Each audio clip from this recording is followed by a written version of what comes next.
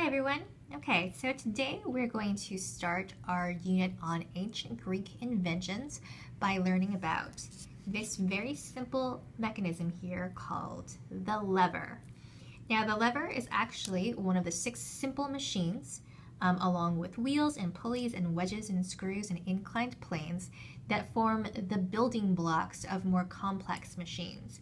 And so if we're going to introduce students very early to the laws of physics and applied sciences and also to the foundations of engineering, it's pretty smart to start with the 6 simple machines. We're actually only going to do one of them today. So the lever is the one that we're going to focus on. It wasn't necessarily invented by the ancient Greeks. Humans were using it far before then, but an ancient Greek philosopher named Archimedes was the first person to actually explain mathematically how levers work and how they give us an advantage when we need help moving things. And so what we want to do first is talk about the different parts of the lever. And so we just have a simple model here made with a juice can and a ruler and a weight. We just used a glue bottle for the weight. We don't want to use something too heavy because the kids are just going to be using their fingers to apply their force. And we don't want to use something too light because we want to feel the resistance. So glue bottle will work, but anything else that you can attach to the stick and make sure it stays and something that has some weight to it. Okay, so let's look at the different parts of the lever. Right here, we have the fulcrum. The fulcrum is what the lever is going to pivot or turn on. Okay, and the question that we're going to ask is, what happens when we move the fulcrum around? How does that affect the force that we need to use in order to lift something? Okay, and then we also have the 2 different arms of the lever. This arm right here is called the force arm or the effort arm. And that's kind of a common sense name because that is where we're going to be applying the effort or the force. Now, some of your kids might not actually know what a force is, and in physics, a force is just a push or a pull. So again, this is the force arm right here because that's where we're applying the force or the effort. Okay, now the other part of the lever is this arm right here. So it goes from the fulcrum to the actual weight or load that you're carrying. And again, the name is very common sense. It's called either the weight arm or the load arm or also the resistance arm. Okay, so again, this right here is the effort arm. This right here is the weight arm or the resistance arm. The question that you're going to have the kids explore after they put together their little lever is this. Is the weight easier to move when the effort arm is longer, shorter, or the same length as the resistance arm? And the only way they're going to be able to answer that is to actually try it out for themselves. So again, the question is the weight easier to move when the effort arm is longer, shorter, or the same length as the resistance arm? And they could just go ahead and start playing and seeing for themselves. And so you want to tell them they're just going to use one finger. They could use 2, that's fine, but whatever they use, they have to use the same finger every single time. And we'll start with the fulcrum in the middle. So because we're using a ruler, it's really easy to see. It's 6 inches, it's in the middle. And we want them to feel, just with their finger, how much force it takes them to move their weight. You can also say lift the weight. It might be easier for them to conceptualize that. So how much force does it take for them to lift the weight? And again, we're not using a spring scale or any kind of formal measurement. It's just how they feel.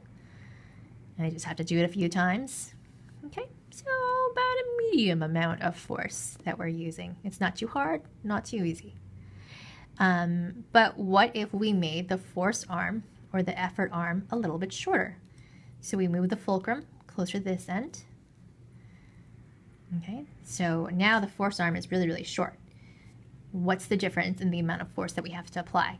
And already you kind of feel it, the tension in your fingers. It takes a lot more force here to lift this glue stick than it did when the fulcrum was in the middle and the arms were of equal length. Okay, and again, we're not using a scale. They're just having to feel it in their fingers. So it's a little harder. They have to push down a little bit harder to lift the weight when the force arm is shorter. Okay, so have them test the middle again so they see. It definitely is a little bit harder. Now, what happens when the force arm is really, really long as compared to the weight arm? So we're going to go to the other end. Okay.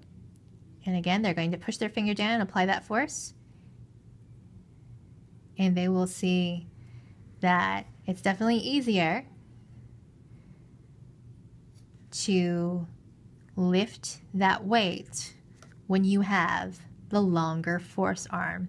So again, the force arm is a lot longer than the actual weight arm. And when that happens, it's a lot easier to lift the object.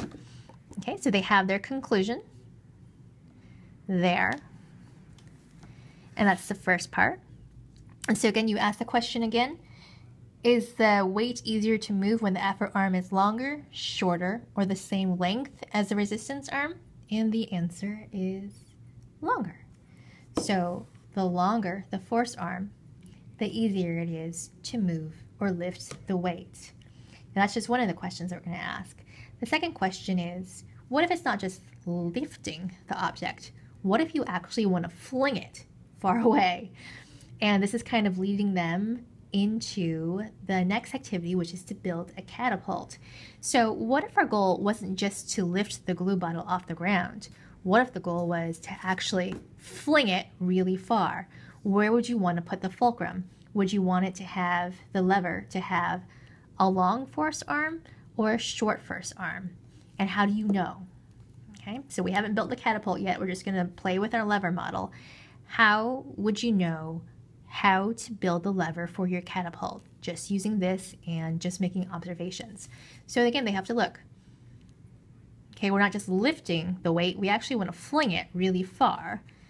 What would it look like if we applied our force here? How far would the glue go? And you can also talk about, in terms of the force that you're applying, you're actually going to probably hit it really hard. Okay, so if you're hitting it really far or hard on this end, how far would the glue go? Versus putting the fulcrum in the middle, hitting it really hard, how far do they think the glue would go? I mean, we're still leaving it attached, but they could kind of tell just by looking at it how far it would go here versus how far it would go here, right? So how do they know? It looks like the higher the weight moves, it seems like that means the farther it's going to fly or fling. And I can move it to the other end right here. So we have a really long force arm. And remember, we thought, oh, a really long force arm is going to make it easier for us to lift the weight. And that's true. But if the goal is to actually move the weight really far or fling it really far, it's a different thing. It probably is not going to fly that far, right? If we put the fulcrum right here. So in terms of what you're trying to do, or whatever kind of movement you're trying to achieve, the length of the force arm is going to be different. So again, just to lift the weight, we want a really long force arm because it takes us less force to move it. But if we want to fling the weight really far, like in a catapult, and we know that we're going to be applying a really strong force, we want a really short force arm, because we could see that the glue is going to fly a lot farther. Okay, and again, they're seeing this and feeling it for themselves just by playing with this really simple model. And the next thing we're going to do is put their observations into action as they build their first catapult. Okay, and that will be the next video.